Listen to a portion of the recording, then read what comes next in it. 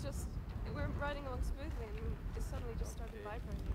Did parts of the wing actually fall off? Yes. They were ripping off. They were falling right off, and it shook the whole plane, and it was really scary, but everybody kind of stayed calm. This evening, investigators from the Department of Transport and a special investigation team from PanAm are at the scene and have started their inquiries.